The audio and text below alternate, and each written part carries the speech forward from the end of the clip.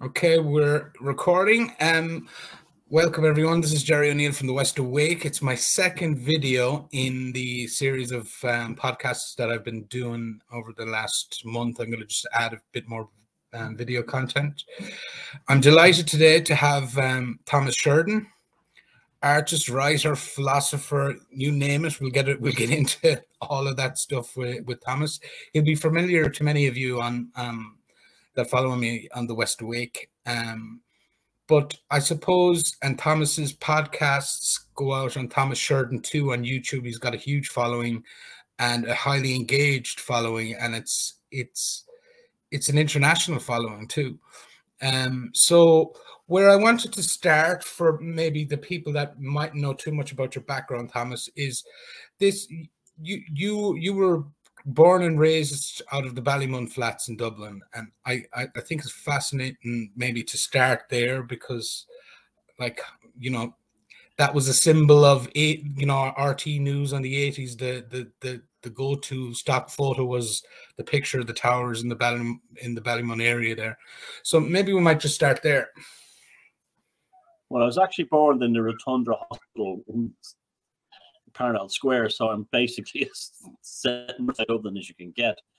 I initially lived for a few years in, as growing up as a little kid, in the tenements on Benburb Street on the north side of Dublin near Collins Barracks. And they were, like so many people who grew up in tenements back then, or moved out to new housing in Ballymun. And so most of my childhood memories was growing up in Shangan Avenue and the Ballymun flats. And we also lived in Thomas Clark Tower for a while as well. Yes, I mean, that was basically a very interesting, I'm very, like, I wouldn't say I'm one of these people that proud of where I came from or anything like that, because that's an accident of birth. That's, that kind of thing. But I'm grateful that I did grow up there, because it made me grow up incredibly fast. There was no, yes, it was, a lot of negative stuff about it was true. Yes, it was violent. I used to get beat up nearly every day going to and from school. Yes, it was. Towards the end, became very bad in terms of social degradation. I mean, the place was basically like Fallujah towards the end, and you'd be stepping over junkies, dying on the steps while you were going to school and stuff like that, and there'd be syringes all around the flats, and it was basically run by gangs. But at the same time, too, it was full of experience and full of a lot of wonderfully decent people also. There was a tremendous sense of anarchy there, and the police were afraid to go in a lot of times. Well, they would never leave the police station. So there was an element of it policed itself. Now, there was two elements of that. There were gangs, there was the IRA, and then there was also people who just took it upon themselves to look after others. So if something like happened, like your bike was stolen, instead of going to the guard or the cops and saying they took my bike, you would just knock on the door of the local gangster, and he would go down and nicely say to the family, they took this kid's bike, can you get it back from them? So there's a tremendous freedom in that, and a remarkable level of freedom. So from a very early age, without knowing the term or understanding what it was, I realized what anarchy is. Now, anarchy is basically faith in the human person, decency. That at the end of the day, despite all the things that people in Ballymun were inflicted with, the stigmas, we were called names, we were, I can remember RT coming out there interviewing us as kids and asking us, what is life like out here? And I says, well, right, I play in a band, we do all kinds of things. We have an art club, we have a Ferhogie club, we do it all. And the RT News, where that was Today Tonight, a magazine program that night, talked about these kids are hopeless and on the edge of society, and their lives are basically nothing but misery and woe ahead of them. And that was like completely different than what we were asked to say. So right now, from a very early age, I knew the media was an absolute joke in terms of how it reported things. It actually editorialized. It like I said, it was a great education. It editorialized things. So at a very early age, I knew that when I was reading a newspaper report or watching a TV report, what I was getting was not news. I was getting editorials. So then I did 1 year in Kevin Street after I finished my Leaving Cert, studying electronic engineering. Was terribly unhappy there, mainly because, and this is completely true, the class system. I was constantly put down and looked upon because I came from the Ballymun flats. Normally by fellas with default accents who were also involved in student politics, which were generally socialist. So from a very early age, I knew exactly what the socialist thing was and the so-called left-wing thing. And I got fed up with that. Really wanted to play music. Went off to New York, had a fantastic few years, played in a band. Basically, my dream came true for what I wanted to attain in that. Went to college again at night and studied graphic design. Ended up in Wall Street of all places. And by the time I was 30, my early 30s, I went from the Ballymun flat to be a communications and graphics consultant for Goldman Sachs in their international banking division. How that happened was basically I was good at language, and a lot of that had to do. I'm a classic self-educated person. I was always that kid who was reading the books, and I had an interest in everything from satire to literature to poetry to psychology, serial killers. That's how I got interested in psychopathy and the occult, you name it. I was involved in a lot of those kinds of things. And then I moved back to Ireland after I got fed up with all that. And I moved to Sligo. And then I had a little art business for a while. It collapsed when the 2008 economic crisis hit in. And then I said to myself, I'm going to write that book about my experiences on Wall Street, about the psychopathy of these institutions. But before I get there, I want to say most people that work in Wall Street are very decent, kind people. They're just trying to look after their families. However, the psychopaths run the show. And that was very apparent to me because I was reading books on serial killers like Ted Bundy. And I'd read the book and then I'd read the profile of Ted Bundy and then look up the manager of Sheridan. So that's where puzzling people came on. It gave me a name. It gave me a career as an alternative kind of person. And since then, I've written about, 6 or 7 books on topics ranging from the occult history of the Third Reich to the occult and Freemasonry and other things like that. Another book on psychopathy and a book on social engineering and control. And a few other things like I'm very interested in ancient sites like the Round Towers of Ireland and the ancient megaliths of the country and the world as a whole. So it's given me a very broad, holistic audience as well as that are also interested in the things I'm interested in. So my audience is incredibly diverse, mainly because they've come to me over the years from different angles. But ironically, it took the Rona, the whole thing with the Rona and the lockdowns and everything, to realize that why we were all together, we were like a tribe waiting for this moment. That despite what the specific interests, some might be only interested in my megalithic work, some might be only just my occult work, others my psychopathy work, but we all came together like that. It was almost like osmosis and organic. This is evil. We're at war, and it's a spiritual warfare, and that's how I started making these videos called the Rona Chronicles, and invented all these terms to try and get around the YouTube algorithms like Needlecraft and Windows Zero and Foghorn Leghorn. And it's incredibly empowering because we've created a kind of a vernacular that's like hobo language. And it's like we've managed to, it proves that you can live in a parallel society. And a big part of that is what I learned that got me into communications department in Wall Street. It's how you use language, because science is a science of language. And if you can change your language and how you phrase and think, especially automatic impulses that are put into you by media, you can literally change the nature of the reality around you. And the dynamic of oppression, suppression, peers, subordinates can instantly change on just the removal of a certain word or type of syntax.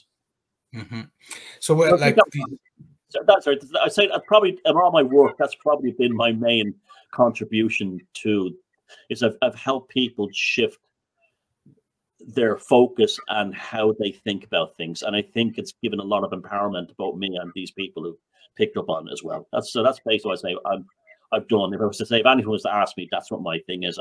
I help people use language in order to defend themselves.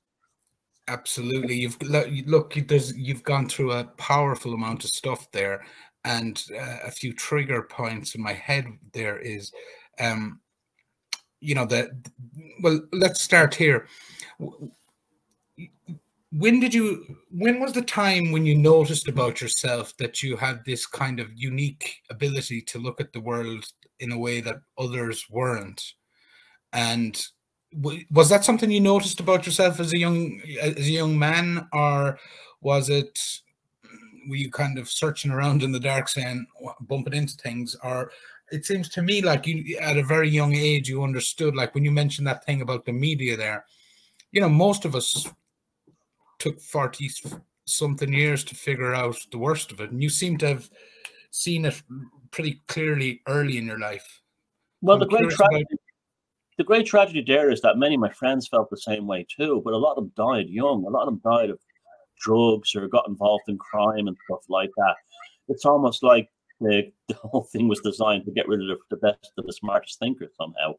It's like I've known so many people who are heroin addicts who are just geniuses. Yeah, and I don't think I've ever met a heroin addict who was an idiot. They don't have the same problems that like people with alcohol or weed have. They are definitely far more sentient and aware. They never seem to lose that sharpness of mind. And sadly, they seem to be the ones who are drawn in by this substance. But anyway, yeah, myself, I was about 4 years old. I was writing my first sentence. And you know the way they used to have when you were teaching upper and lowercase, they have a blackboard that had 2 lines for uppercase and 2 middle lines in red for lowercase. Yeah, I'm going back. This is the early 70s. Okay, now. Yeah, keep going. You draw the B, and so it was an initial case sentence. Look, the train is coming, and I wrote it down instantaneously. I had no trouble with it because I was already reading by that stage. So the teacher came over and said, "That's very good, Thomas. You did excellent then. Good lad." And I was like, you know, I think that night I was reading a book on the Russian Revolution or something. Trying to understand. I don't know where that came from. It must have been reincarnation or something. But I changed the L to a B. Book, the train is coming. And the teacher looked at me and says, "Why did you change the L to a T?" "Well, we see the train coming and now we got to book a ticket." And she looked at me like, went quiet for a second and looked at me and go, "You're going to be a very dangerous boy when you grow up." And she was right. That's brilliant. But it's very interesting, Thomas, because when you just what you were saying there is because when we had the event in Tuam and you came down and were kind enough to come down and speak at it, I had and you were kind of saying the different types of people that follow you. I had a guy who did me a massive favor that came down from the northeast of the country, who did a PhD in agriculture. And his mother was sick and all that. And he says, "I might only be able to stay for the first half." And I says, "No problem. Look, you just do your piece. You can toddle off when you're finished." And then we did our piece with the journalism. And then he saw that you were there. And he was like, "Oh, I have to stay. I need to get a selfie with Thomas." And I thought in my own mind, I says, "Isn't that amazing? Now you've got a guy with a PhD here who's following, you know, your thought trains on the way the world works." And it struck me as that, you know, people, there's a thirst for what you're saying out there, and it's across a wide spectrum of people. Yeah, I've been very fortunate that way. Again, it's probably a reflection of a life story growing up in the ghetto and ending up quite well, and then leaving all that to become a kind of an alternative person. So I guess, you know, it's life experience is a tremendous thing. I think that's what's wrong with a lot of people today, is they fundamentally lack life experience and they think they know it all because they follow the processes of the system. So when the system actually lets them down, they're incapable of actually adapting. I find that that's a big problem with people today, is the fact that there's a lack of life experience. I'm very chuffed that people with like advanced degrees actually take an interest in my work, because they're usually the ones who are most brainwashed of all, you know, because they reach that level of a PhD, even though you have to do your own projects and everything. It is about ultimately repeating what you've been told by your leadership. This is why so many people with PhD end up in flying saucer cults. You read Jacques Delay's Messengers of Deception. He shows how the Heaven's Gate cult was actually derived out of the Massachusetts Institute of Technology and Caltech scientists who ended up wanting to go to talk to flying saucer men. You know, this is because the cult leader in the in the cult would just replace the professor in the college. I have to be told what to do and think. And that's, you know, this was identified a long time ago. And this is why today, you know, when I was growing up, it was almost, to get to university was something rich kids did, you know. Well, that's what I was just going to say to you. Getting to Leaving Cert, getting to Leaving Cert from where you were was not an easy journey, I'd imagine. Like, in comparison to, I think I read somewhere recently, you know, in the west of Ireland, Galway and Mayo have a history. My parents' generation had a very strong sense that the only way out was an education. So what you often find with Galway and Mayo people my age, they're one of the highest, they would have been one of the highest counties for university participation per head of population back in the 90s because of that kind of feeling. But it would have been a very different scenario from where you came, like you came from, I would have said, was it? Well, what your parents were saying was what they believed in was a very honorable thing. You know, the history of the famine and the land leagues and all that stuff. Those memories were deeply entrenched in people in the west of Ireland. And there was absolutely a very honorable thing to want to push your children to university. Or it wasn't a selfish thing. It was basically, you did not ever want to see them go through what their grandparents say went through. And I totally agree with that. But the world is a different place these days. Things have changed tremendously. Yeah. For me, but I can tell you for a fact, for me, it was the class system. You know, and that's absolutely true that people in Ballymun used to have to give their cousin's address in a different part of the neighborhood, or their girlfriend's address in Santry or somewhere, in order to apply for a job. And I can tell you for a fact that I learned at a very early age the so-called groups that claim to represent the working class, like the Labour Party and the trade union movement, were incredibly middle class and incredibly bigoted towards people that came from the lower end of society. We're only interested in civil servants and you know, people who worked in, you know, got jobs in CIA. And remember, those places like CIA were tremendous nepotism in those days. You basically, I can remember going down to a careers thing back when I was a kid, and the form in the CIA place, CIA booth actually said, name a relative you have who already works in CIA. This is the kind of, it was all a terrible locked up in Ireland back then. But yeah, so education was the way out, because like if your family didn't have any means to get into the unions or something, this is why I have a hatred of unions to this day.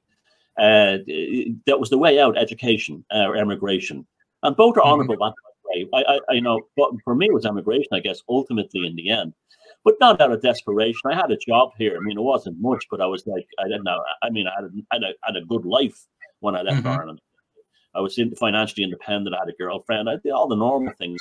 But it's just I wanted to spread my wings. I mean, you know, we live on an island, and it's only natural, I think, we want to actually see the world. And so as part of that. But yeah, I mean, the education thing was definitely an honourable thing back then. But for me, there was no chance of going to university. It didn't exist. I can remember them taking these Ballymun used to be surrounded by lots of factories, and they took us to this place called Samba Fipe, which used to make metal fittings, like for engineering. And the school teacher saying like, well, if you don't pass your cert, this is where you'll end up. This kind of, intercert, where your junior cert, this is where you'll end up.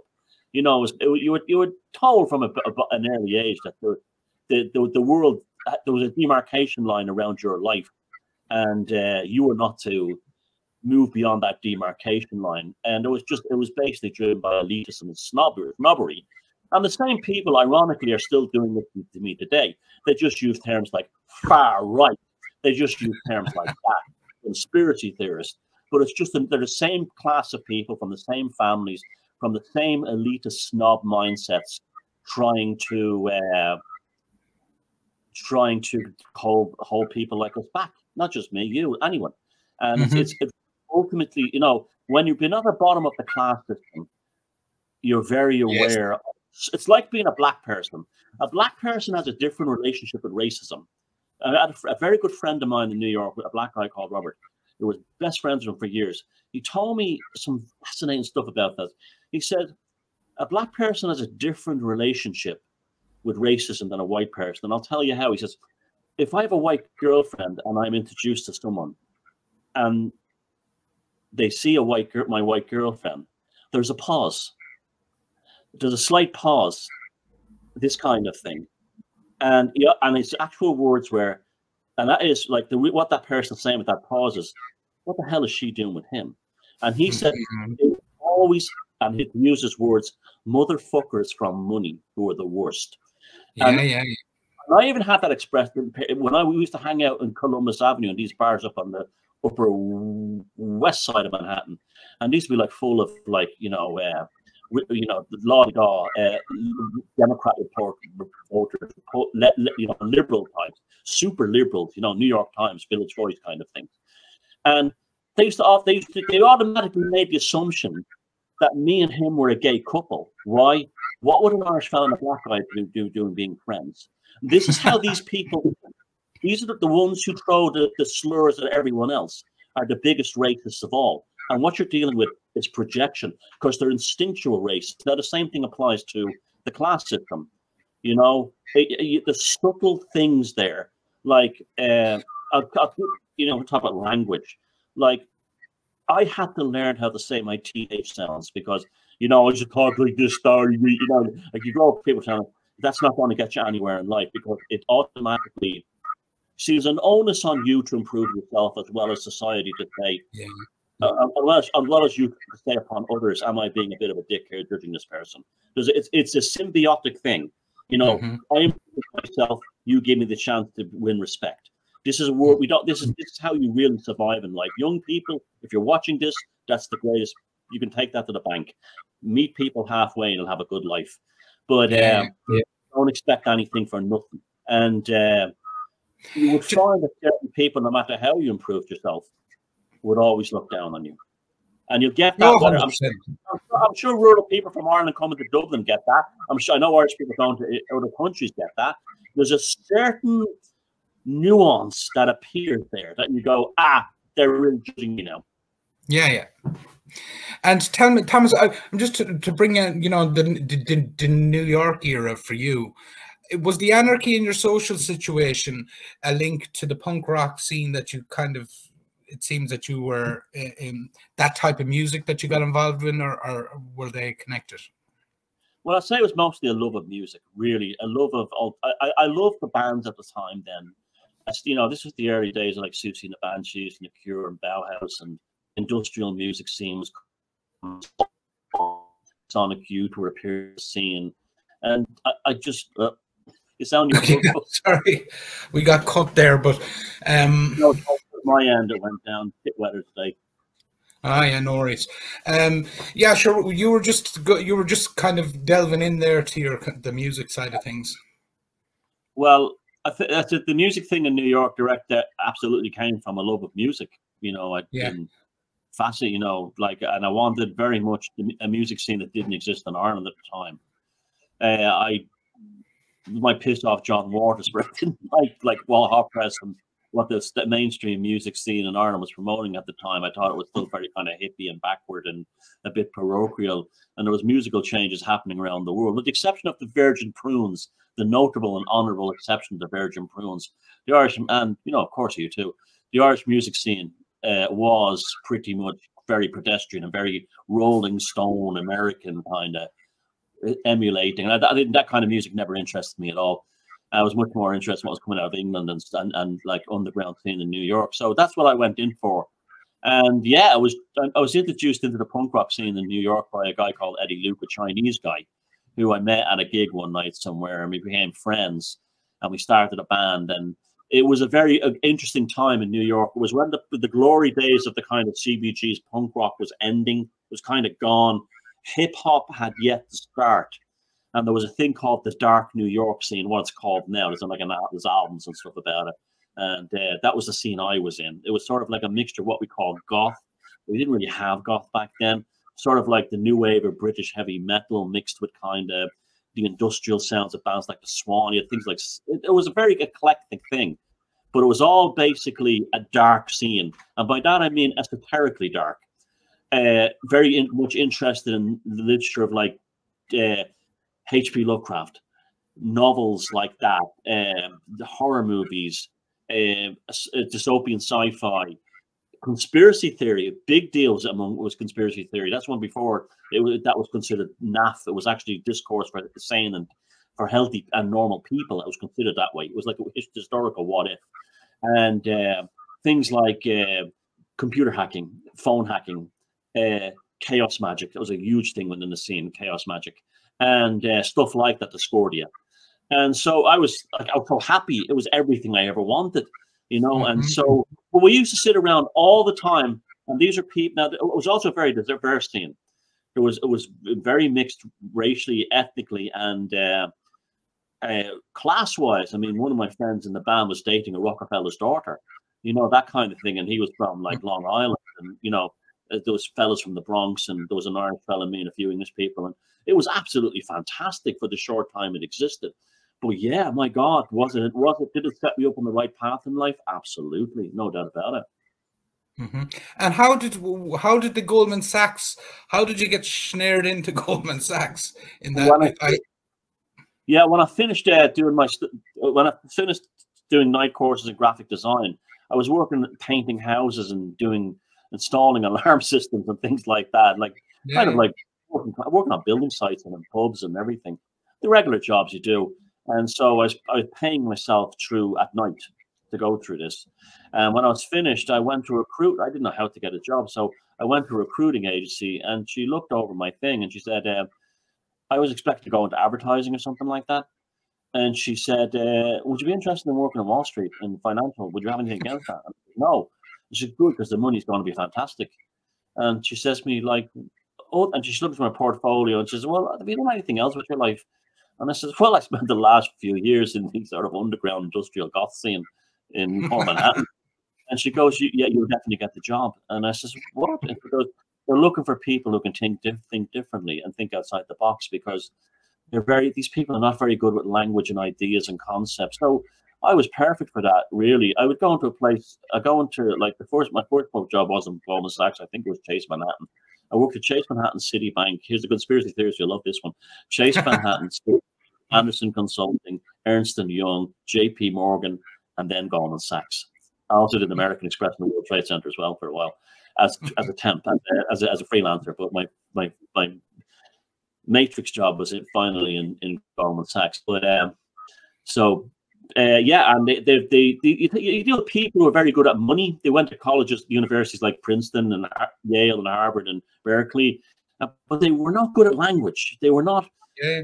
They had difficulty communicating money talk into language, and I moved up the ladder because I was very good at teaching fellas how to talk and read and write, because they had a very formal use of language, but didn't really, have a proper way to communicate. A rote intelligence. I find with people that are very good, straight A students in a system, they're very good at rote memory of remembering things, but they're not very good at exploring language or teasing it out or kind of testing its boundaries and stuff like that. They're not. That's the most thing I find, because I know people that are really smart. Like, I suppose the system rewards a certain type of intelligence, and that seems to be one of it. So, yeah, and obedience. Like, I had one guy say to me that these guys are all left-brained. A business won't work without right-brained people helping them. He was into the whole Betty Edwards drawing on the right side of the brain thing. So these people had an understanding of themselves. Yeah. But also, Wall Street was a very different place back then. They were not. I don't know how it is now, but it was there was a lot of working class people that made their way in there, working on the trading floors. They probably started as bookies, running number scams down in Brooklyn. Yeah. But yet they ended up being very good at the financial business. And, you see that in films like Wall Street. A lot of them would be the brokers and the fellas on the trading floor were like from working class backgrounds around New York and Philadelphia and places like that. So, yeah, I mean, it's not that. It's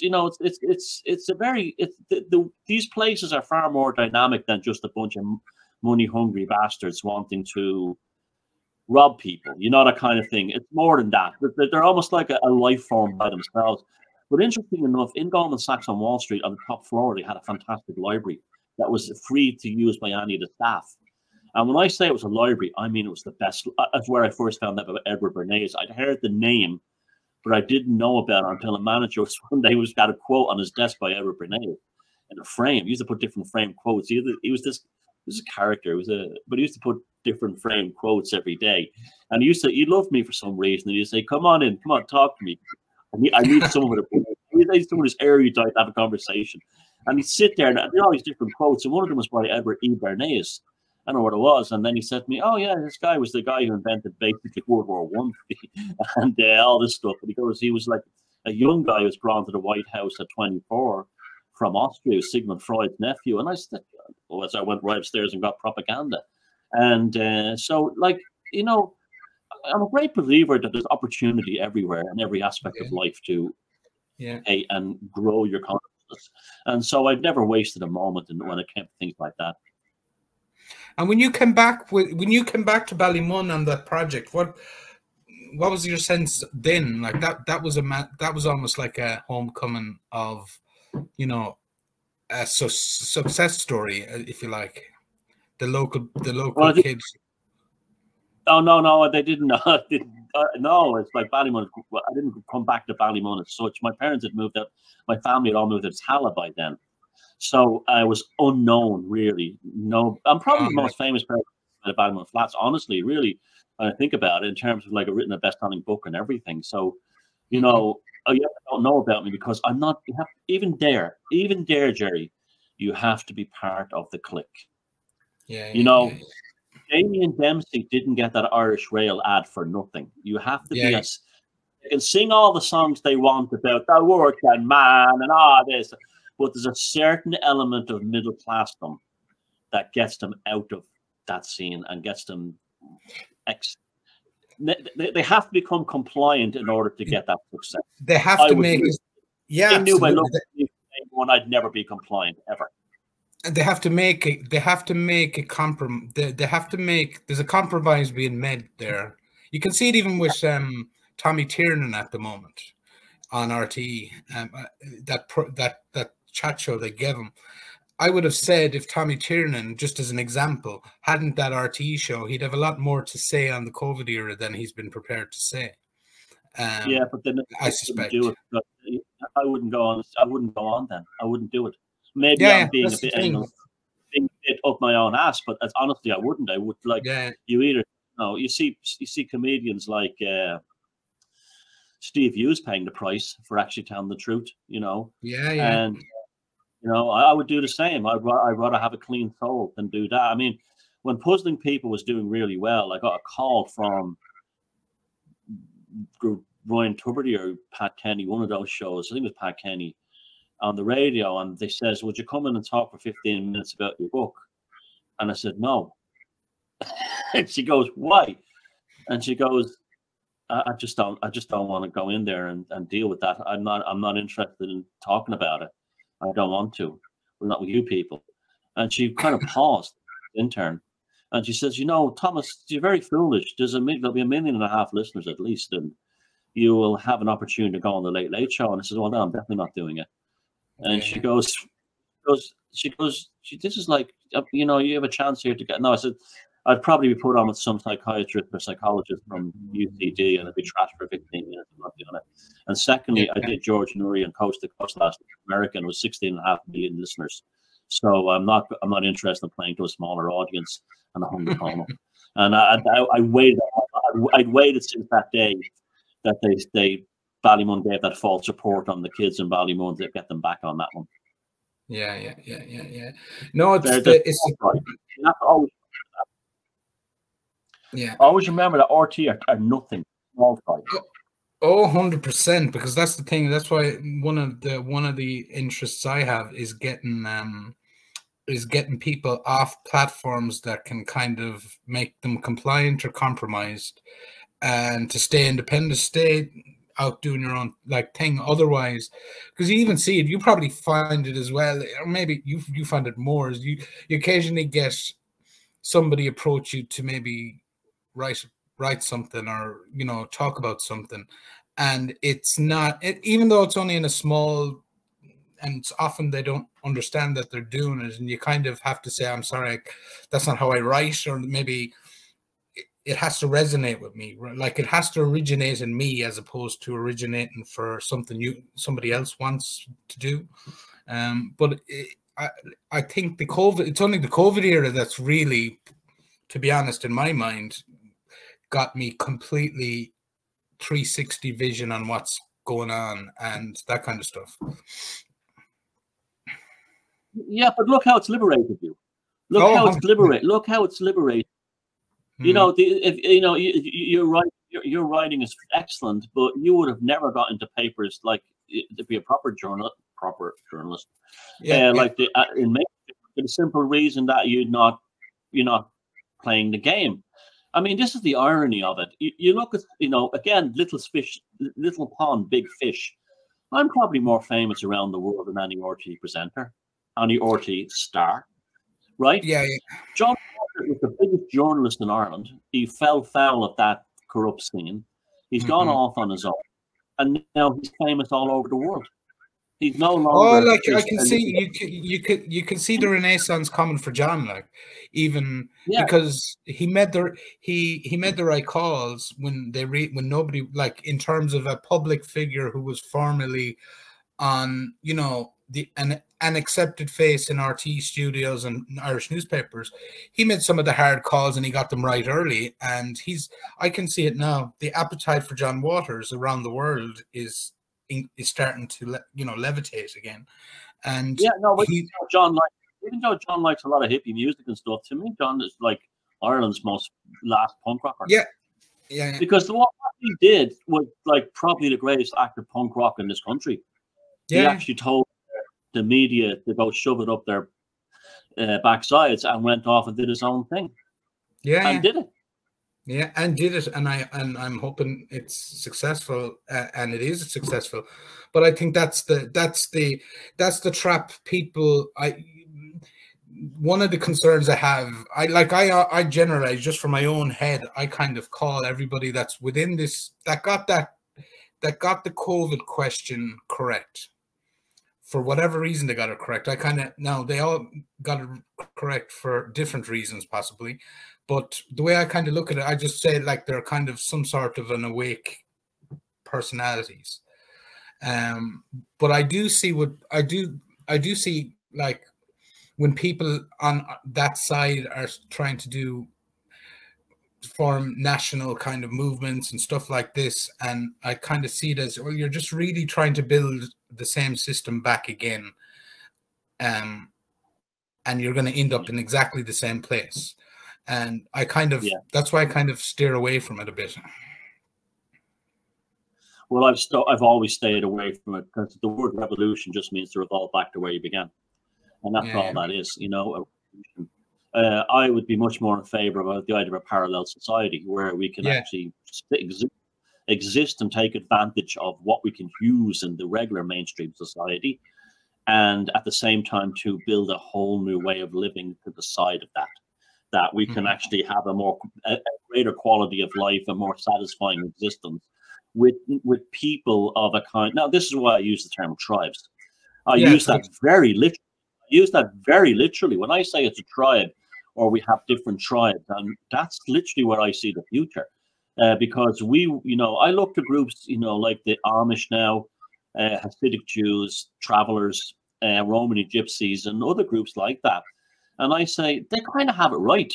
They're not completely owned by the system. They're in the system, sure. They make the system work for them as much as they need it, but they're on the Seminole Indians in the US, be another group like that. They're on the other side of it. They're in a parallel lane to it. So if something happens in this, they're not destroyed by it. They keep on going. And I think that's why the tribal thing means a lot to me, for that reason. And that's a better way of putting it too, because the traveler comparison is probably the one to make is in an Irish context, in terms of, because exactly that they're very conscious of protecting the tribe. Sometimes you might say too much. I know it from having kids, where the intersection points are between, and I live in a town with a lot of travelers, but you do see the intersection points, we'll say, between the settled and the pre-COVID. The settled and the traveler communities would have been the national school system and the Catholicism. But within that, they were very protective of keeping the kind of originality or the the tribe together through time, that to pass on to the next generation. So you would, I have a greater appreciation of that post-COVID than I did pre-COVID. Well, it's about authenticity at the end of the day. I mean, we're confronted in everything in our life and every situation in our life, we're confronted by a question. And if you swallow the feeling into yourself and say, how do I feel about this? Your subconscious mind instantly gives you the answer through a good feeling. Your subconscious good feelings never set you wrong. That's what really, what happened with those of us who have ended up on the right side of history over the whole COVID thing. What's happened there is that early on, we just stepped back and went, I don't feel right about this. It's as simple as that. It's not, but that's, Jerry, I'm not joking you. That's actually the start of a spiritual experience, because it is very much rooted in a spiritual concept, whatever you want to see spiritual. That was the concept of your what the Greeks called your daemon, your internal self, your other part of you. And that was, immediately, like, I can remember when the Rona thing first kicked off, the propaganda was a sensational, but I also knew I had a layer on thick. But then I was going, when they started talking about the Wuhan labs and labs, I said, half the bastards actually done something stupid like made a bioweapon and it's gotten out. That's a logical, reasonable concern. And then after then I started saying, I better hold off on this one before I really give any. And then when I saw the stats, two things that did it for me. The line of trucks parked on the street in Milan in Italy, serving no purpose. And then the field hospital with the battleship beside it, set up by the Dublin docks. And I said to myself, it's a scam. It's a mind fuck. They're playing with us. There's something else going on here. And instantaneously, I had that feeling like, you're home. You're in the right place. And then I went to start making the Rona videos and banging it all out. And I've been shown to be 99% correct in everything I've said. Not because I'm a prophet, not because I'm a seer, but because you learn when you break away from mainstream thinking, and you know this yourself, and in recent months and years, I'm sure you've noticed this, you start to see things with a clarity that never existed before. And that clarity is almost comical when you see that they play certain games. Like, for instance, they're now talking about the bombing of the Nord Stream 2, and I don't want to get too much into politics because I fucking hate it. The Nord Stream 2 pipeline, an opportunity to move away from fossil fuels. People called the Rona an opportunity to build back better. It's almost comical how the psychopaths in charge have no playbook other than the one that they always use. Absolutely. And to be honest, that's how I've always approached the writing of things. In terms of dealing with the media, is to look at what they're not talking about. So when you talked about the Wuhan labs there, I was on the Corona gravy train in early January of that 2020, following some podcasts that were talking about it when nobody was talking about it. And what you notice there is a thing like that, there was no appetite to chase after that very real concern and possibility. There was zero media looking to talk about it. So that always, to me, tells me they don't want to talk about it. There's a problem there. So obviously the same with the Nord Stream. Yeah. And that Blinken, they've jumped from a situation where they've more than likely have been involved in the bombing of those two pipelines, and now they've switched on a dime to, this is a great opportunity. Well, let's not talk about that, but look at the great opportunity there is here now. And I'm thinking that just is kind of confirming to me what is a suspicion. Yeah, I mean, it sounds like a cliche, but it's absolutely true. What they tell you on the mainstream news headlines, the opposite is true. It's as simple as that. You go to, because everything they see now is an editorial. Like, I saw that. That's not a very old thing. If you read newspapers from the 70s, 60s, 50s, they generally report the news straight up as it was. Around the 1980s, the New York Times started this whole thing of turning every single story into an editorial. So therefore, an insert at the end of the story, say they have a copy and press release from some university, PR company, news agency, government, whatever, and they would rewrite them verbatim, and then at the end punch in the editorial. So, for instance, like you say, blah blah blah blah blah. There was a shortage of housing in Brooklyn, and people can't find places to live because it's so expensive. And then at the bottom, according to the Republican governor, blah blah blah blah blah, there was no money to be spent on this. You know, we always like a little punch, an editorial swing in favor of kind of liberal globalism at the end. Now, I'm not saying I'm pro-Republican or anything. No, like, I know what you're saying. That. And that's now standard in so-called journalism. It's all editorialization. You know, you look at like you look at someone like Claire Bourne. Claire Bourne is a storyteller. During the Rona period, she was like the Bannon she was like the old Irish story the story Shannon storyteller, and she'd sit there relaying all the horrors of the COVID, and that was not news, that was not reporting, that was not current affairs, that was out and out propaganda sold in the style of a storyteller sitting by the fireplace, scaring the shite out of the nation. And it was comical and laughable, but it's also incredibly sinister because there's a wickedness there. It was derived from the need to terrorize the public. And it kind of brings us nicely into you know, your Rona Chronicles. Did you notice did you notice a change or an addition to your audience when all this came across? Because I've heard a number of people in Tuam privately say to me, and I said, "Oh, you know Thomas Sheridan?" She said, "Yeah, he got me through the pandemic." That would be the most frequent thing I've heard said about, "Oh yeah, his videos got me through the pandemic." Was that noticeable to you? Yeah, I doubled the audience within a couple of weeks. Wow. So it showed me that, and that wasn't even by design, that just happened. And it showed me that there was a lot of people out there who were asking the same questions. So, you know, I made those videos for myself as much as anyone else. It was like, it was like a therapy session. What the hell is going on here, really? And I have to say, the comment sections of my videos are sensational. Because, you know, don't just listen to me. Read the comment sections of what people write down below. And you will see the world really is and what people are going through and still are going through. And it was all that we were all in this. We all felt the same way. Bewilderment. I mean, a friend of mine here in Sligo called it a great bewildering. I think that was a part of it. You know, we're bewildered by the whole thing. But yeah, yes, absolutely, without a shadow of a doubt, it grew the audience big time. And people, but what the beautiful thing about it is. And it's probably a bit weird too, as well, that people have no interest in things that I'm interested in, like the occult and stuff like that.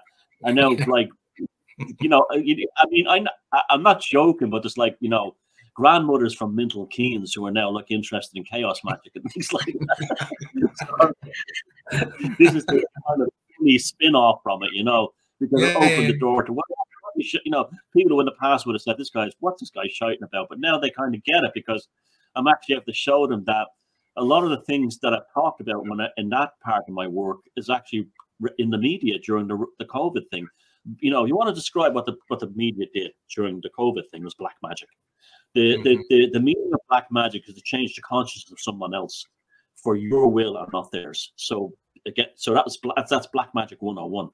And everything from the battleship parked down by the docks with the field hospital to the coppers looking in the bags in the news, to all the terror, you know, Claire Bourne in her shed, socially isolating. That's all the definition of black magic. It's to terrorize you. What's his name? O'Neill, the Professor O'Neill. Luke O'Neill. Professor O'Neill. In his bubble. And that kind of stuff. That's all the depth. You want to know if anyone ever asks you over again, what was black magic? You say RTE, CNN, BBC, Sky, the lot of them, all during the COVID thing. That was black magic. Yeah. No, it's amazing. Now that kind of leads on to one of the videos that I really enjoyed there in the last month that you produced was the concept of the unvaccinated being an archetype, and maybe you could go through that a little bit with my kind of audience in the West Awake. Well, you know, the concept of an archetype is something that represents a facet of human behavior or consciousness or a type of person that stands out as a particular thing.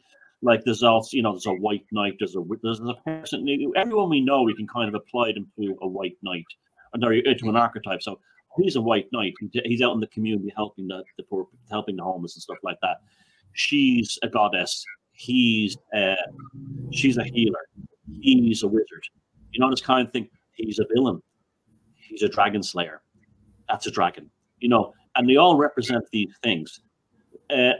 So to some degree, we're all an archetype, you know, of some kind. And we end up in archetypal situations where you have similar things repeating themselves. So what are the unvaccinated now? Well, the unvaccinated are the same archetype that gave us the witches of the Middle Ages who were burnt. The Catholics and Protestants, depending on what part of Europe you landed in during the Reformation, being persecuted. The Jews in World War II, the Tatars in the Bolshevik Revolution. There's the decadent Western thinking types during the Chinese Cultural Revolution. There's the outsider. You know, Colin Wilson wrote a phenomenal book called The Outsider, and he described the lives of people like Nietzsche and H.P. Lovecraft as the person who's outside society. You know, that they come in from left field with different ways of thinking, and they're almost like created by the dynamics of consciousness in order to bring this new way of thinking in, this new kind of angle in, and ultimately it serves humanity as a whole. Well, you can get groups that are like that, and you get groups that are like that, you know, and they often form, organically, like you would have like the original peace movement, you know, this kind of thing, or people like the beginning of the trade union movement when it was less official and more like workers who were saying, you know, enough, you're not going to do this. You will find yourself being a pariah. You will find yourself being hated by that society, being discriminated by that society. But ultimately, it's a hero's journey towards victory, because this people to take from this. It's like Gandhi said, we've already won. It's just the means of your departure that needs to be worked out. It's the same thing. Once they come back at a certain way, once you become this archetype of what they call us conspiracy theorists and far right and all this stuff, because they can't find a new term to give us, because we're a new thing. You know, I call it the tribe, but we're a new thing, right? So we shock them. What's this all about? So the instant thing is to firstly to mock us, laugh at us, tinfoil hat, blah blah blah. After a while, that doesn't work out, because the things that we say would happen. Vax ID passes, the restrictions wouldn't be lifted. Their countries would use it to actually oppress their people. They would take certain medications off the shelf in order to give people their medications. It all came true. So suddenly the laughing doesn't work anymore. Then a kind of hatred kind of appeared. Then you have to try and make you hate them. They're a cause of all the problems. We could have beaten Rona sooner if the unvaccinated had to, you know, who was that animal from the Irish Star? Paulo something, so-called journalist. Oh, yeah. A drunk driving lowlife who demanded that the vaccinated be forced vaccinated or thrown out of our society. Yeah. You know that cretin, right? That's the next stage. It goes to that, and from that, then there was a point where they want you to go away. That, you know, the archetype is okay. Enough. I don't want to hear anymore. And we're at that stage now. And that stage is like all the people now say things like, "Oh, the COVID is so 2021. Get over it. Oh, vaccinations, vax conspiracy. Oh, that's because they know we've stuck by our guns and have been right to this point." Okay. So now the next stage is they fall apart. And this is happening at incredible speed. The world is, this is unprecedented how quickly this is happening. If someone had told me in 2020, April, Mayish, that by late 2020, like October 2022, we will be at the stage we're at now, I wouldn't have believed that. So it's going to take 4 or 5 years. We're flying along. A lot of it has to do with happenstances in the greater world, like Putin invasion Russia and stuff like that. But it doesn't matter. As a good pagan, I can tell you that God's move in mysterious ways. And this is what's happening. We're now at the stage where they want us to go away. We won't go away, and we've stuck to our guns. And what's made us, and it's a beautiful thing, is that in the early days when they were having the protests around Dublin and other cities about the lockdowns, my attitude was, don't go. I respect you for going. I understand why you're going, but they will co-opt it and take it over. And they will do things like what RTE did. They will put signs, give people signs to hold up, or have their employees there that they had obvious grammatical errors and misspellings on them to make it look like anyone who's questioning lockdown is a nut job.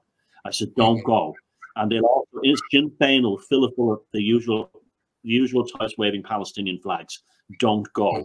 And they did it. And it happened just like that. And you come home feeling worse than when you went. The only good thing about it is you make connections and you meet people. So that's why I try to encourage people, instead of going to protests, find a coffee shop or somewhere agreeable, or even someone's house, and meet up in little gatherings and do it that way. That way they can't own you. And if someone tries to come in and own you, they will be spotted very quickly.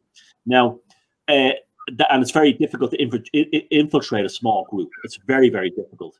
So that was a better strategy. Now, I think that's been very successful in the fact that we didn't have these endless marches. We didn't get owned by them. I think there's one thing we can have, whatever we are, this tribe, whatever we are, we can hold our heads with a certain dignity that we did it just purely by intellect and force of consciousness. Things like using memes on social media, having there was very little paranoia and terror that I could see. If people went through difficult, painful times, my attitude was always on the Rona Chronicles, relax, it'll be okay. Just wait. I've always been a great believer in just wait. We were playing out an archetypal role that's been played out in human consciousness and history many times over. I promise you it'll be okay in the end. You'll be able to go on holiday again. We're not going to get paradise. Never. That's a misleading idea. But we will get through this, and we will be better people for it, and we'll have a better world.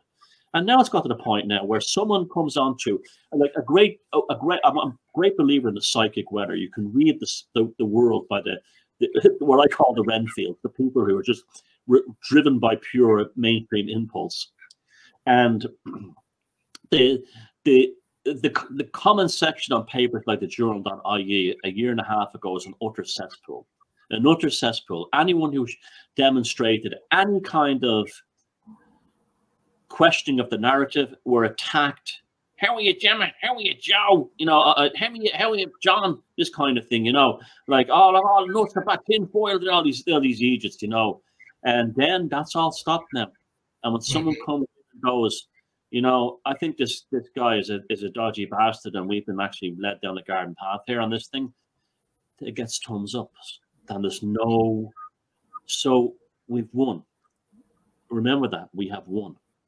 And so let me just ask you a question there, Thomas, because and to link it in, because if you think where the next stage might be, I bring you back to your Goldman Sachs example and how they recognized in something in you that they didn't have, and they wanted but understood the value of, if you know what I mean, while they didn't have it themselves.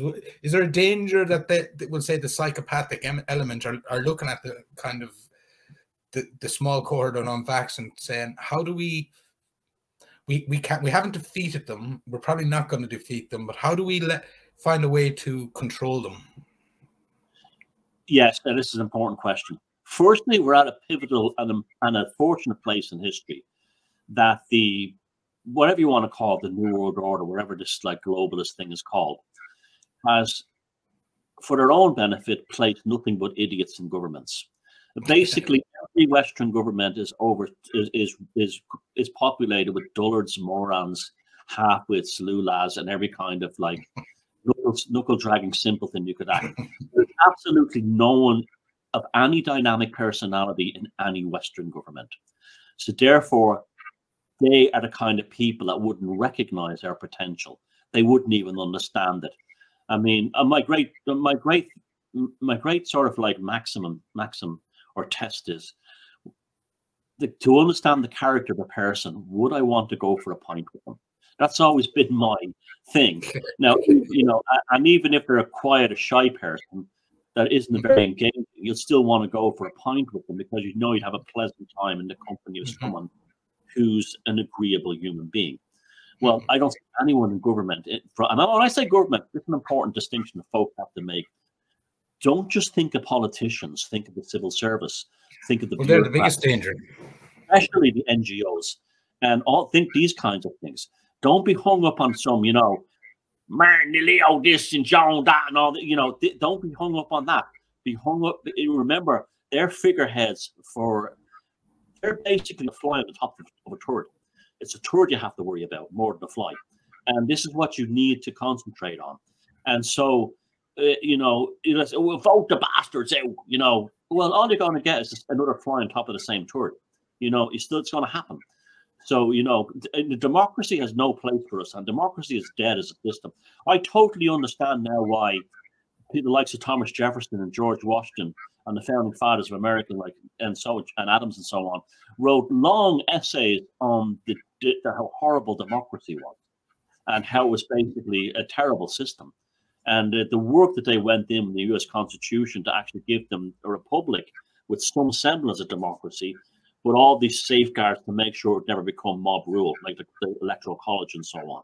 I totally get that now. Democracy, we're told from the time we're kids, democracy is sacrosanct. Oh, you don't have a vote, you don't have a say, this kind of thing, right? But now we know it's all bollocks. It's a load of shite.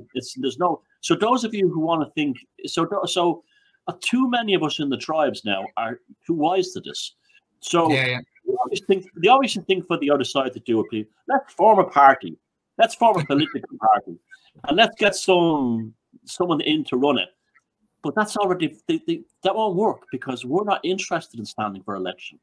We're not interested in voting. We're not even interested in the democratic system. We're beyond that. We've moved off somewhere else. So therefore, they can't form a political party we're going to vote for because we don't care. And that's one way they can't do it. Who are they going to get as a celebrity to kind of lead us off? They're desperately trying to use Russell Brand over in the UK, and it's working to a certain degree. But they're not going to get the people who are truly wise to this stuff onto that, because we now see the purpose of celebrity. We know what celebrity is. It's bollocks. And let me tell you something else. If one beautiful thing came out of the whole Rona thing, we discovered that all our celebrities and most of our musical heroes were some of the biggest pussies that ever walked the face of the earth, and the biggest establishment sellouts. When you have Ray the Machine and the Kaiser Chiefs demanding vaccinated people at their concerts, you know exactly what we were dealing with all those years. So, and then there's been honorable people who've come out of that, like Ian Brown and Van Morrison and a few others, come out of all this, smelling of roses, and they'll be remembered for the right ways in history, just like we will. I mean, but I can't think of a way they can actually get us over, unless there's too many of us. And here's the beautiful thing now, Jerry, and people have to remember this. My good friend Enoch Crane always said to me, what gives the alternative scene the power is that we're not organized. We have no central leadership. We have no constitution. We have no minutes. We meet up at events. We do our own thing, and then we all run off somewhere else. And we can't control that. So I'm talking to you. Next week I'll be talking to someone else. But they're very loose associations. And that's the way they should. Yeah, and I think that's the way they should stay. Yeah, absolutely. So if anyone ever came up to me, like I've had people come up to me and say, Thomas, why don't you run for election? Now, if I was to do it, it'd be done for the presidency, and it'd be done for a big laugh. It'd be done for just a troll. And I would definitely enjoy it for a troll. But No, I'd rather chew off my own bollock during an electric fence than run for election. It's awful. But you can see, you could throw a blanket over Varadkar, Macron, the dude in Canada, and that lady down Ardern down in New Zealand. They're all, you could throw a blanket over them, and the words coming out of their mouth are more or less the fucking same thing. Like, do you know? Yeah, they are a classic example of an archetype because they're all the same kind of entity in different resolved different forms. But yeah, absolutely. So I mean, I still there's still too many people in the singing here in Ireland who still think the answer is elections and voting and stuff like that. No, sorry, dudes, that's not going. You're not going to get out that way. The best way to do it all is to ignore that system, live in a parallel society, and you will find that you'll realize how unimportant all that stuff is when you have your own thing together. Like, for instance, use cash as much as possible. You know, little things like that, and small things like that are very empowering, and so on. You know, and there's lots of things you can do, but stop watching RT in the news. I only see it from like clips on YouTube that people send me, but don't watch that stuff. Don't get involved in it. Don't have emotional aspect. I mean, a lot of people still in the alternative scene still have an emotional engagement with the news, even if they watch a Tucker Carlson or something, you know, Neil Aldrin or something. Still are. I said, don't be emotional. You know, don't get caught up in it. Just observe it like it's strategic intelligence during a war. Recognize it and then use it, but don't let it overwhelm you. Because as soon as you're upset by the latest thing that this, that, and the other done, you're automatically a prisoner. Now, I totally understand. We were upset by things like the lockdown. I was brutally upset by having my freedom taken away by the lockdowns. You know, I was livid. But as soon as I found a way to talk out of that, I was okay. We'd have to use a strategic method of getting out of it. One of them was, ironically, I got all my people together and we started going on internet message boards and started asking for eternal lockdown. A reverse psychology thing. And it was amazing how it works. Like, you'd have all these Muppets on the journal.ie and others RT site going, well, we need to keep the lockdown going because, you know, the case numbers are up. And then I'd have our people going in there and saying, that's not even enough. And we even made the hashtag eternal lockdown. We have to have an eternal lockdown. It's the only way we will get to zero COVID. And suddenly these same ones who are would go, oh, well, we can't have a lockdown forever. And it says, oh, so you're not serious now about fighting COVID. You'd be amazed at how well that worked. Because we actually made them say, if you want to play these games, bastard, let's play it to the extreme and see what the reality of that extreme is, as opposed to your sanctimonious virtue signaling in public. It's not pretty. Well, we're already there before you. And that was like things like that you can do. You can be very clever. Yeah. But to be honest, like when I look at the not just the lockdown, but the domestic COVID pass, in a weird way, was such a huge clarifying moment for our tribe to see. It was like, okay, there's 100% no doubt about what these people will do and promote. Like, so from that point, I have no question mark now in my head, wide earthly world, that anyone in our government is a valid protector of our freedoms, because there's certainly not. So I think and I don't think you're going to, I think that's the longer things we get away from that and look back at it, the more clarifying and that is for people like us. So that, and the other side then is, if you think of it as an archetype, a year ago we were all out there and we didn't know where everybody was, or is there, people close to us. Now most people, we kind of know our size and we know how to communicate if we need to, and that's a huge plus now. Hitting into the next 12 months, I suppose. Yeah, we understand our own limitations too, as well as our own possibilities. That's very important. And we also recognize people that we can engage with and others that we're just wasting our time. And it's important, you know, this evangelical thing of trying to convert people to our side. That's another reason why we were successful. People finally broke away from the spell of having to convert others to my side. They basically said, look, that's what I believe, and that's the end of it. I don't care what you believe. That's a very powerful position to take. That's a supremely beautiful position to be at. Whereas, says, well, I think the whole thing is a scam. Really? Well, prove it. I don't have to. I just know it. And do you have facts and figures? Yeah. Should present evidence? No. Why? Because I've got to go watch the football match. That's excellent. that was a winning strategy. And I saw that a lot of people, when they wanted you backed into a corner, posting links and posting examples. And the attitude is, look, one thing on it, everything that's negative about the lockdowns, the vaccinations, and the social, the economic damage was all outlined in peer-reviewed documents, our favorite term, before all this happened, or when it happened in the early days. It was not hidden. It was found with a cursory search on the internet, and it was there to be found. And we found it in the early days and said, well, that's that.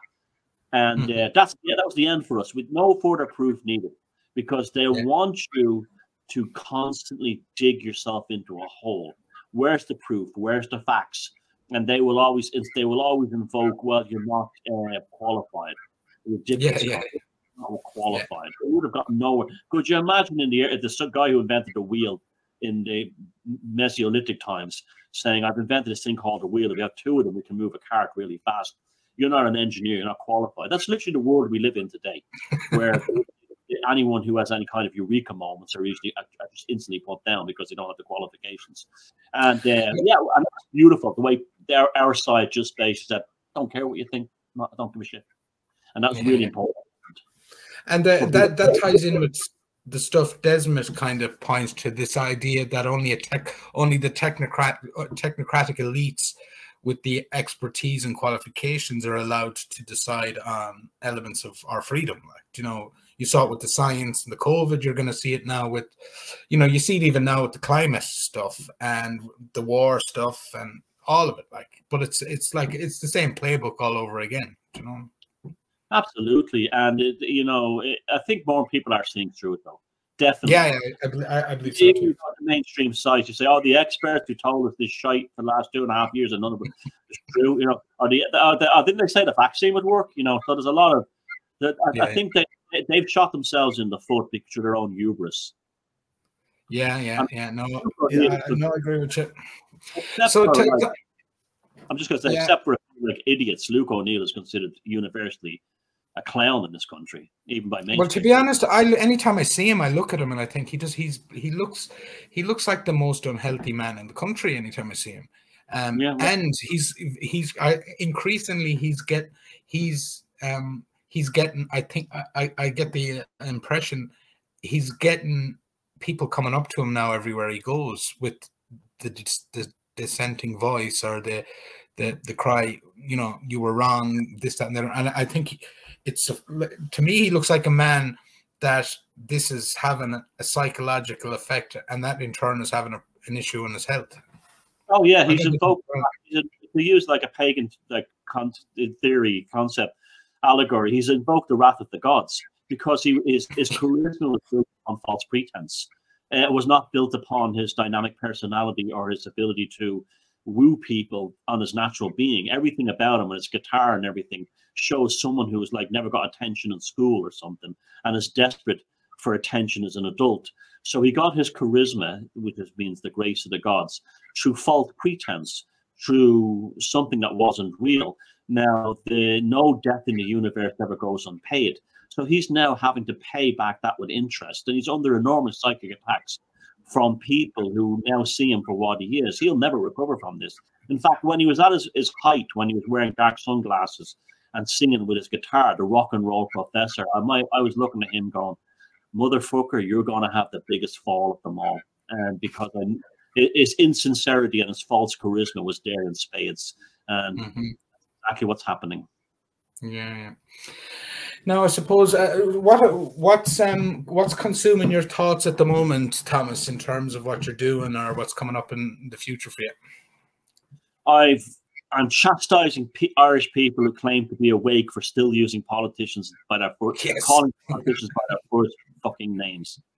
Please, please stop calling them by their first names.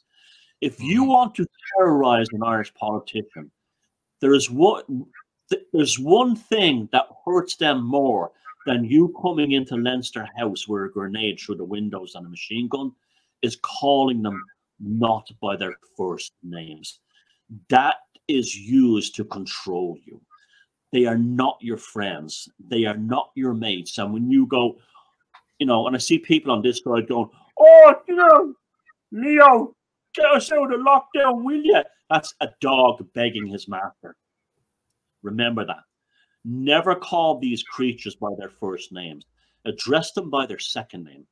That's why they do it in the army, because this imposes, when you're calling them by the first name, you are a kind of a lower level mate asking a more powerful buddy, subconsciously, to do you a favor. But when you walk up and say, Varadkar, Martin, Coppinger, the dynamic, I can guarantee you, completely changes, because suddenly you're no longer subordinate. You're on unequal terms with them. You've stripped them down of their false charisma and elevated persona into what they don't want to be seen as, one of you. Because their whole self-image is based on being better than you. And they don't like that, okay? And now when you call them by their first name, that's been used as a psychological weapon in this country for about 30, 40 years by politicians to get away with all kinds of shit because, well, they're our mates. We call them by their first names. You address them by their formal title, minister this, deputy that, whatever. But preferably by the second name, and very nonchalantly stated. I mean, I see people that are genuinely angry at the government calling politicians by their first names, and it does my head in, because I'm saying you're a slave begging for a dog biscuit. Never do that. Stop that now. If you want to change this, if you want to rattle the biscuit out of this government, start calling them by their second names and stop the first names thing. And you will also find that not only does that put them in a very difficult position because they know they don't own you as a little dog anymore, but you will find that your own consciousness starts to change, because suddenly you start your relationship with them in very, very different manner. Suddenly you're not a subordinate. You're on the same level as them. And you will find your confidence increases, your sense of self-awareness increases, and your ability to express yourself in terms of engaging with power systems will ultimately be more beneficial in your favor. So stop calling Irish politicians, please, by their first names. Yeah, good, well said. It leads on to something I want to ask you about before we finish up, and it's the progressive left social agenda that is pervasive through our society. You have a great way of describing that as an attack on the working class. And what the other thing is, when I want to tie that into the likes of, we'll say, Murphy the TD, just to get rid of his first name, how do these people get the working class? Like, Murphy's obviously not working class. Yeah, and yes, he gets a following of. This was brought home to me on the when I went up to Dublin at the weekend to just in chat with all the protesters that were there outside Mountjoy for Enoch Burke, and I kind of consumed by the idea, notions. How do they trick that type of person? Well, because they call him by their first names. He's Paul to them people. So he's on their side. He's a great lad. He's one of us. But also he's an actor playing a part. So he's it's like Boyd Barrett. They're actors playing a part. They're playing the part of being socialists, but it's just an act. It's a story. It's a performance. It's a script. It's a read-through. That's all it is. And people are easily fooled by this. Some people are easily fooled by this. They also think that, like, if someone's a member of a small party, they're automatically on the side of the little guy, as opposed to a big behemoth political party. And that's absolutely not the truth anymore. Often these smaller parties are deliberately funded, put into power, nursed and co-opted and mollycoddled by the big parties as ways of getting policy they want to get through the alternative. So if they want to seize all our homes and stuff like that, well, the big parties don't do that, but they get the smaller parties and the independents to do that. And then that way it can never be, the paper trail never comes back to them. And so people have this he's for the little guy because he's a small party. No, they're working on behalf of the globalists under the guise of the smaller parties. And this is why these groups are very well funded. These individuals, you will never find a socialist TD, far left TD, or any kind of activist in Ireland that lacks any kind of money or funding. A lot of this will be channeled directly from globalist, NGOs and quangos and stuff like that, directly into this country, into their coffers. Now, all you have to do is it's the same old trick, isn't it? It's like, when the whole left in this country, and I mean all of it, is basically at war with the working class because they see us as an inhibitor to their globalization. Because this is why they don't like the natural strength of unity among working class people, where families stick together and stuff like that. They hate that. So they've used the welfare system for years to destroy families. Make women get the children's allowance and money that doesn't have their husband at home. This has been going all over the world, not just in Ireland. But they've always hated the working class. And when you ever hear someone say far right or call someone far right, it's nearly always at a D4 type accent. And you'll find that the ones who set themselves up as the anti-racist this or anti-fascist that, they're all from establishment families. And they're driven by growing up sitting behind the taxpayer-funded wall around their house, looking at the commoners outside going, I don't like them. They're not us. And instead of being in the establishment, the mainstream establishment, when they grow up, they become part of the alternative establishment, the far left, whatever you want to call themselves. And they seem to be against everything except pedophilia for some reason. But then they go after the commoners, because they also know that working class people, whether they're urban or rural, have a tremendous drive to protect children. Yeah, there's a tremendous drive to protect children. Because it comes from, in the past, that was the only way a really good family could survive, was to make sure that so that's inherent in the poor. And so they've always wanted to destroy working class families. And in working class communities. I mean, where's the refugee centre in Dalkey? Where's the refugee in Falls Bridge? Now I'm not putting down immigrants from overseas. I kind of understand, where people want to make a better life. But don't play a game where you're using it to socially engineer your big agenda and then claim it's humanitarian when it's no such thing. I mean, I often said if I won the Euro Lotto, the first thing I'd do is buy up a lot of properties in Dalkey and give them as free houses to refugees and see how they. I mean, doesn't the head of the Irish Refugee Council live in the most expensive house in Ireland, or the most expensive street like Vico Road in Killiney or somewhere like that? I mean, it's just.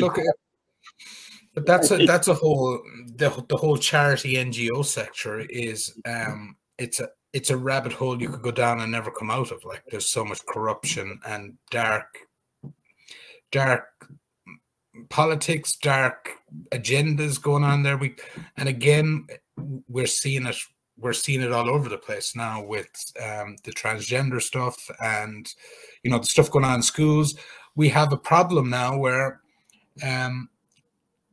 Irish institutions that we didn't think we had a problem with, like our school system, like our university system, that we thought, okay, it's okay, we can leave our kids here and we can not worry about them, that they'll be affected in a bad way.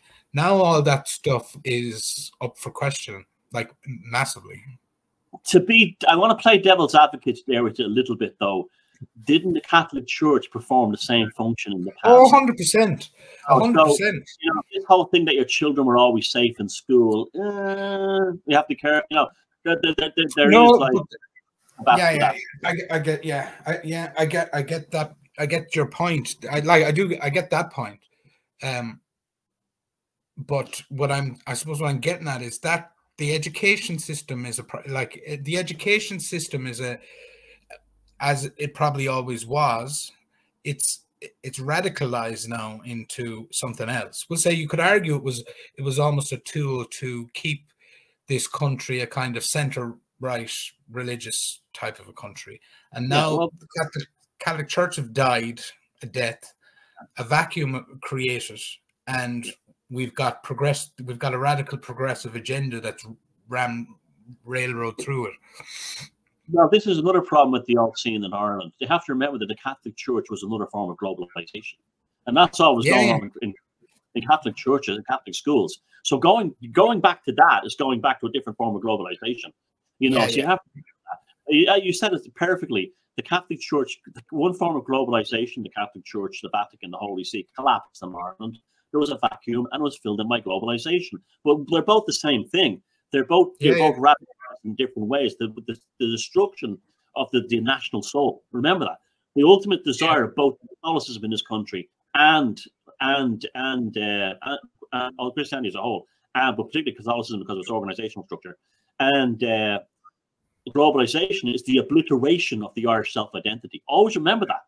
For those of you who are mauling your rosary beads and putting up pictures of tricolors next to Jesus Christ and the Virgin Mary, you're missing the point completely, because you're going to a previous version of globalization, not something new. Your religious faith and your religious belief is your own business, but don't be pushing that on the nation, on your tribal soul. Your tribal soul is something completely different. Your national, ethnic, tribal soul is something completely different altogether. Now, that's another thing about the left and right thing, though, Jerry. One of the reasons they say far right, far right, far right is because they're desperately trying to keep the left-right paradigm going. It doesn't mean that anymore. Because some of my attitudes are right-wing, sure. I'm definitely paying a penalty for pedophiles and things like that. Some of my other things are left-wing, like I'm totally in favor of gay marriage, and if there's a gay couple and they're decent people and they should be allowed to adopt children. I have no problem with that. I'm like most of us in this scene. I'm a mixed match of both of these things. I think ultimately the thing we should all strive for is human kindness and decency, and that doesn't have a left or right, win or lose aspect.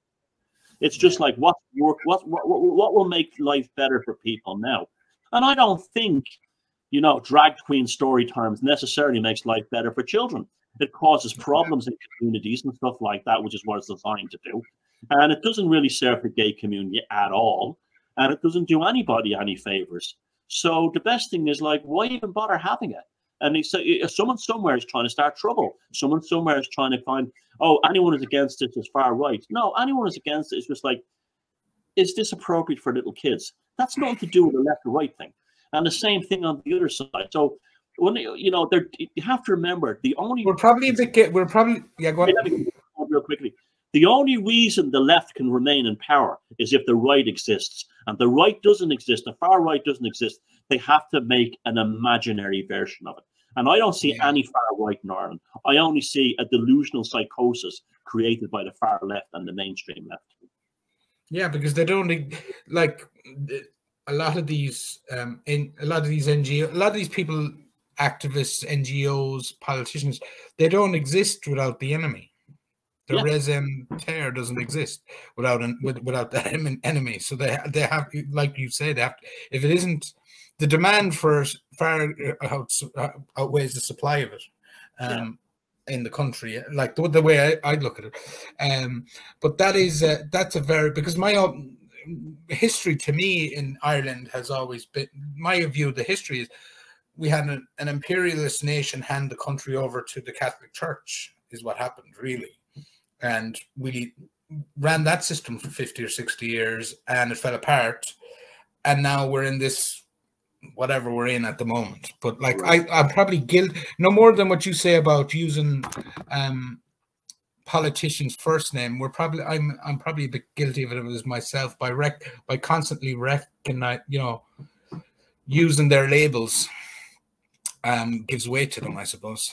Well, we're just using the syntax as descriptive more than actual philosophical, which is important.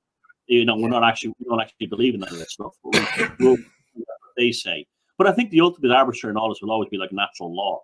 that you'll always subscribe to the idea of a natural process, that it's a natural equilibrium to everything in life, whether it be the universe, nature, us, or psychology, the lot, society. And that equilibrium can only be pushed out of balance so far before it collapses, moves to the center. And we saw that with the Rona. It became increasingly more and more ridiculous.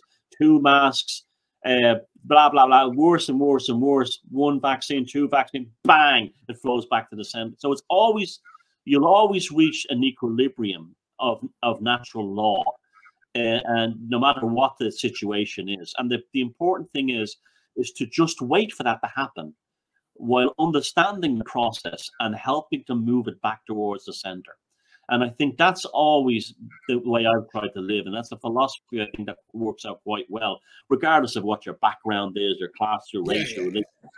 There's a fundamental element of natural law that exists within the universe, inside ourselves and inside society. And the balance is always to try to get that back. And that's the trajectory of history. History always swings back to the middle, no matter who takes in charge. Sometimes it goes to the other side too far, but then it always finds its equilibrium. And I think that was very apparent during the whole Rona thing, that that this thing is so unnatural, it's so stupid, it's so fake, it's so false, comes from a false dynamic, that a little nudge will move it back to the middle. And it happened. So always remember that. Yeah, no, it did not, and it happened quick, it collapsed quickly, we'll say the lockdown stuff or the passports, that collapsed really quickly. And when it the darkest, it was true about the hour before dawn is the darkest, because it literally just overnight was gone. Before they said they were going to bring in mandatory passports, remember that? In fact, when they said the mandatory vaccination thing, that was the moment I knew it was over, because that was their that was the poker player playing his last hand. Yeah, no, I can't argue with you there. Well, look, Thomas, we've been rattling on for nearly an hour and 40 minutes there, so it's been we might wind it up. Is there any events you're involved with coming up, or any stuff you want to talk about or promote? Only in England on December 5th, I'm going to be talking about the spiritual aspects of the whole lockdown stuff. And, fundamentally, when you strip everything down and all this, because of my own spiritual beliefs and everything, I totally agree, believe, and know for a fact that some kind of dark spiritual force was actually behind all this. And this is why we're seeing the behaviors in politicians and people we even know, they've changed overnight. And you don't have to even believe there's a spiritual dynamic to the universe. You can look at a kind of a cosmic horror kind of thing, that this is a natural force and it's just playing itself out. But the simple fact is, I know you believe this yourself, Jerry, that we encountered something in spring 2020 that we were not ready for. That was a unique experience on this planet, and human beings had never experienced in this scale before. So that was very much what you said, what made us, those of us who saw it for what it was, see it for what it was. I'm going to put it down to one thing: we still had an active soul. That's what our souls told us. And I totally, regardless if you're a Christian, a pagan, a Jew, a Muslim, a Hindu, or an atheist, your soul was the ultimate arbiter in you coming to terms of what was really going on. Well, I think that's as good a place as we can leave it, Thomas. Well said. Okay, thank you. Not at all. Thank you, Thomas. I'm just going to end it here, Thomas, but you can